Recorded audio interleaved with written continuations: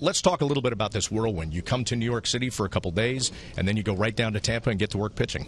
ニューヨークに来られて、でこの後もうすぐ、タンパに行かれて、で練習開始というようなスケジュールですか。はい、そうです。Yeah, basically that's the schedule. And are you excited by that? What does that mean to you to finally just get all of the business of baseball behind you and pitch? ここに来て、今もうすべて契約も収まって、どんな気持ちですか。この日を本当に心待ちにしてましたし、非常に今興奮してます。Actually, I've been waiting for this day for a long time, so I'm very, very excited right now. So many people wonder, Masahiro, 24-0 in Japan. What does that translate to here in the major leagues? 日本では24勝0敗という成績だっただけですけども、それを持ってこっちに来ましたけども、それの持つ意味というのは。いや、こちらでは全然ルーキーですから、そういった数字は日本球界のものだと思いますし、こちらではまたしっかりと自分で、積み重ねていかないといけないと思います。Those numbers are something that I accomplished in Japan.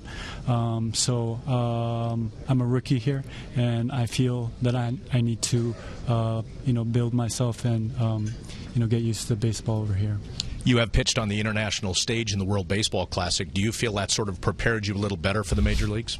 WBC でも投げられたという経験が、こっちに来るのに生かされると思いますか。多少なりともそれはあると思います。Yeah, I think that experience would help me a little bit, I feel.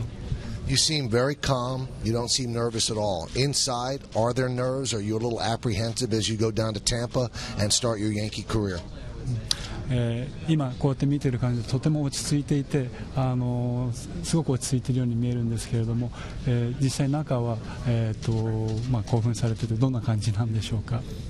もちろん興奮はしてるんです。本当に興奮はしてるんですけど、この状況にちょっと緊張してます。Inside, I am very, very nervous right now.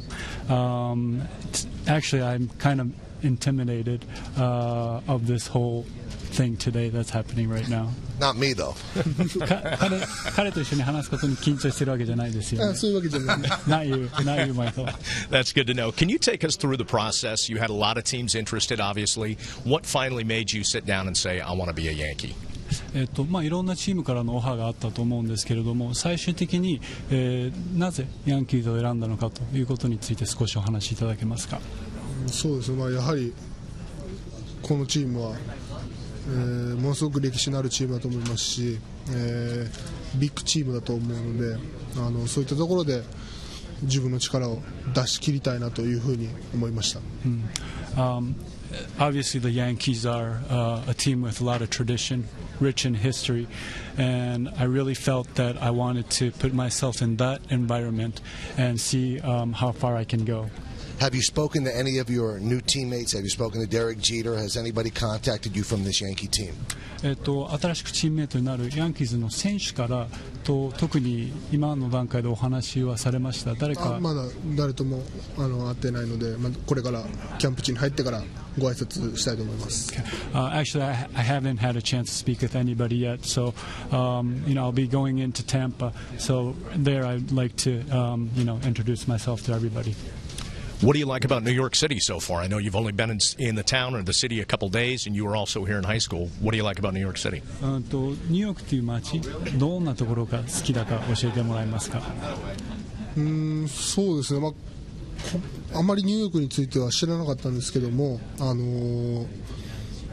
こっちに到着してから今回ちょっと外を歩いてみたりとかして、なんかこういろいろなものがあるので、これからもっと知っていきたいですし、でもちょっとなんかこうワクワクしますね。I really didn't know much about this city. I had a chance to walk around the city a little bit, and I found out that there's so many things here in New York City. So, from here on, I like to explore and learn a lot. Does he like pizza? ピザは好きです。好きです。I like pizza. By the way, you mentioned when you were up at the podium that one of your first meals here was sushi that you bought in a store. Was it good? 先ほどね、ここで最初に食べたものがお寿司というふうにおっしゃいましたけど、美味しかったですか？美味しかったです。Actually, it was really good. That's good to know. You're off to a good start in New York City. We thank you for being with us. Masahiro Tanaka, congratulations. Shingo, thank you as well. 一緒にお時間どうもありがとうございました。ありがとうございました。Thank you very much.